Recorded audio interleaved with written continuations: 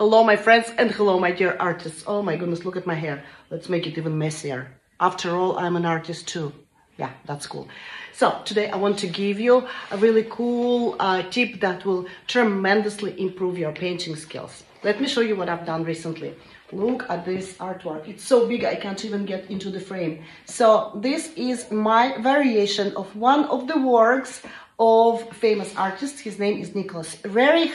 And I think the painting called